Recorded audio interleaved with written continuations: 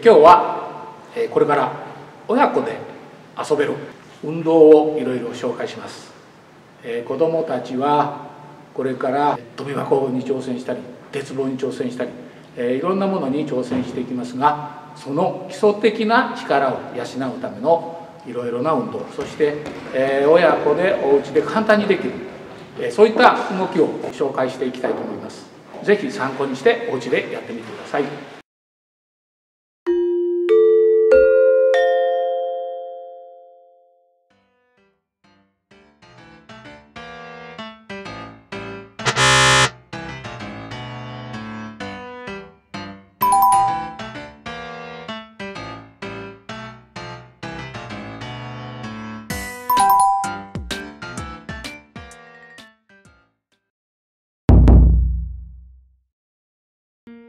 手押し車、腕の支持力、逆さ感覚を身につけよう。1番目、手押し車やってみましょう。子供が床に手をついて、小さい子の場合にはこう膝ぐらいを持っておいてください。はい、前へ行きましょう。前お尻を上げてるね。はい、じゃあ後ろ行きましょう。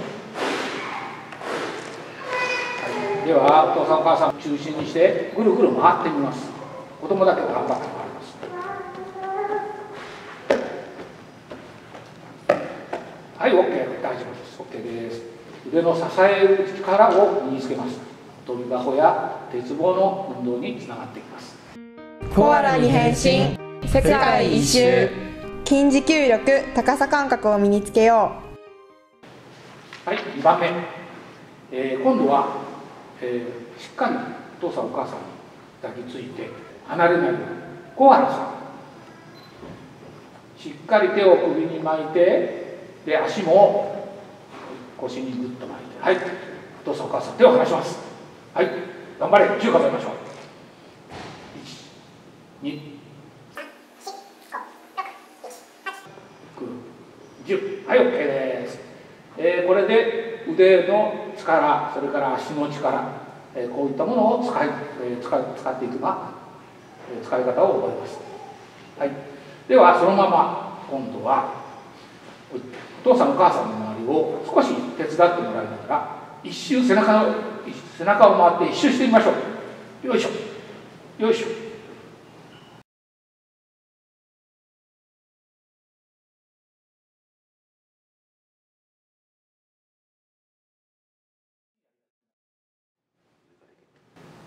はい、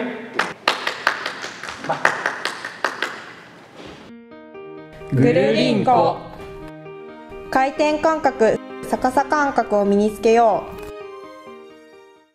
う。ぐるりんこ、お父さんお母さんと向かい合って親指を掴んで、その外側から、お父さんお母さんが子供の手を掴みます。でお父さんお母さんちょっと膝をこう出してもらって、はい、子供はその膝やお腹に足をつけてぐるっと後ろに回ります。あ、前。これで足をつけないで回れるようになると逆上がりができるようになります。頑張ってやってみるよ。前、ね、年長さんぐらいになったら体に足をつけないで回れるようになると、とってもいいですね。もうじき逆上がりできると思います。ダンゴムシ、筋持久力を身につけよう。ダンゴムシに挑戦します。お父さんお母さん、うっと手首を掴んで持ち上げますが、子供は頑張って腕も伸ばさない、肘を伸ばさない、足も伸ばさない。そうそうそう、1、2、3、4、5、はい、OK。今の状態のもう少し肘をグッとくっつけたまま入れると逆上がりができるようになります。肘を曲げてお腹もぐっとこう近づけて、このままの状態で5秒入れると、ダンゴムシで入れると逆上がりがもう一度できるようになる。はい、上手でした。馬跳び、腕の支持力、跳躍力を身につけよう。次は、跳び箱の練習、馬跳びです。お父さんお母さんは小さくなって頭をしっかり引っ込めて、子供は背中のよりちょっと前、手をちょっと背中の前に手をついて、そこでよいしょって飛び越えます。足を広げてせーのよいしょ、はい、いいですいいです、はい、もう一回いきます。よいしょ、前前、いいです。年齢に応じて馬の高さをだんだん変えていってやってください。リズムジャンプ、跳躍力、リズム感を身につけよう。はい、今度は、リズムジャンプ、回転跳びです、ね、回転跳びです。最初はお父さんこれで足を揃えてください。揃えてこう跳びます。せーの、ぴょん、よいしょ、ぴょん、ぴょん、ぴょん、はい、グー跳びですね。足を揃えてジャンプする、リズムジャンプ。はい、このリズムジャンプができたら、今度はお父さんお母さんの足を広げます。1回ずつやってみましょう。せーの、せーの、トン、パン、パン、トン、トン、グッ、トン、トン、パン、トン、トン、グッ、グッ、グッ、グッ。サーフィン、バランス感覚、高さ感覚を身につけよじゃあ次はサーファーをやってみます。はい、お父さんはお父さんお母さん腹ばいになってもらって、はい、子供はお父さんとそう背中に横向きに乗ります。お父さんお母さんが少し体をくねくねさせたりいろいろ動きします。頑張って頑張って、落ちない、いろんな動きするから、はい、そうそうそうそうそうそうそう、うまいねうまいね、バランスとってこっちないこっちない、はい、OK、はい、今度はお父さんお母さんが馬の形になってその上に乗ります。はい、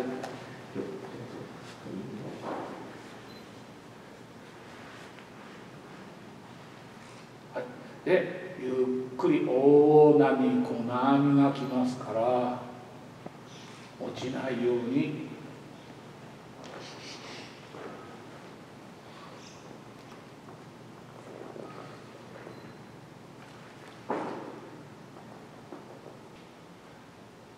はい、上手ですね。前前前前。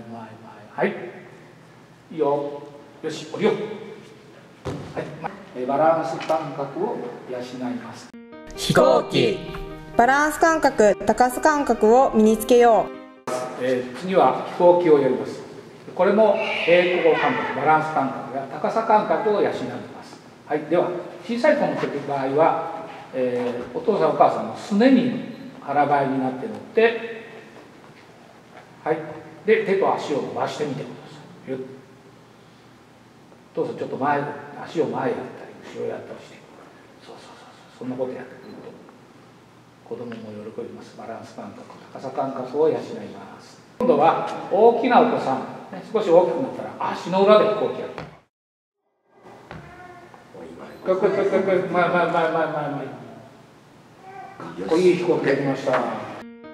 ワイパー、う。バランス感覚を身につけよう。今度はバランス感覚と振りの感覚を、ワイパーをやっています。一人の場合はまず、はい、一人でやってみましょう。先に前の方に倒れてきます。足をその時にね、倒れる時足を出さない。はい、戻ってください。はい、はい、もう一回前へ倒れます。はい、はい、今度は後ろ向いてこう。一人でやってみます。はい、後ろにして後ろに倒れてみてください。はい、で戻ります。はい、もう一回倒れます。はい、戻ります。はい、こんなふうなのでね、振り子の感覚を、振りの感覚、バランス感覚を。で、お父さんお母さん2人いるときはワイパー、ソーシャルワイパーのように前へ行ったり、はい、後ろへ行ったり、前へ行ったり、後ろへ行ったり。あ、素敵なワイパーですね。全然怖がらないですね。はい、大丈夫です。お猿の親子、ロボット、う。バランス感覚、リズム感を身につけよう。はい、次はね、お猿の親子とロボットをやります、ね。お猿の親子の場合はお父さんお母さんと向き合ってお父さんお母さんの足の上に乗ります、ね。はい、でお父さんお母さん一緒にもう一度、ね、お猿の親子です。向き合って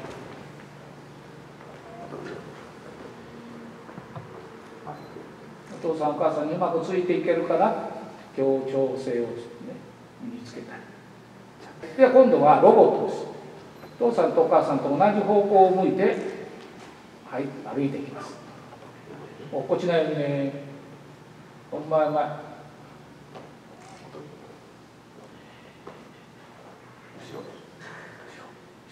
はい、もうちょっと後ろをちゃんと立ちましょう。そうです、そうです。はい、メリーゴーランド。回転感覚、振りの感覚を身につけよう。最初の教えた指の腕の手の使い方ですね。で、お父さんお母さん頑張って。ぐるんで、これでちょっとね、上下行ってやると、はい、本当のメリーゴーランド。おう、おう。